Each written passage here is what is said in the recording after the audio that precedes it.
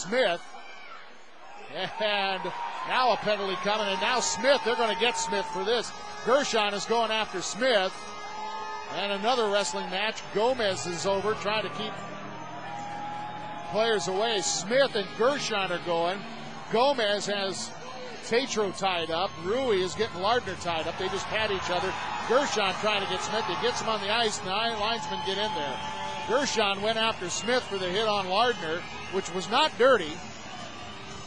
But Gershon protecting Lardner. And with 4:47 left in the third, Gershon skates right to the dressing room door. Smith will go now also. He's done.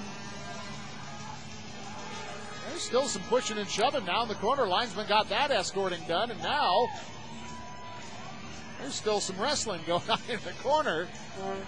Well, Gershon said, well, obviously he's frustrated.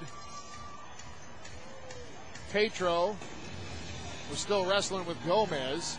So I don't know if Holberg will do anything else on this.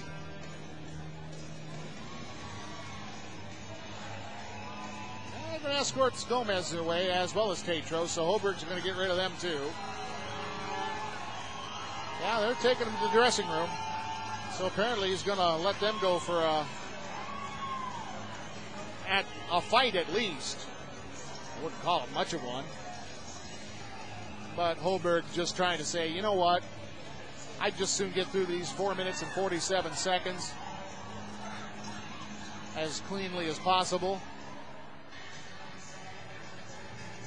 So they make sure that Gershon, or rather, beg your pardon, Tetrault ends up in the locker room.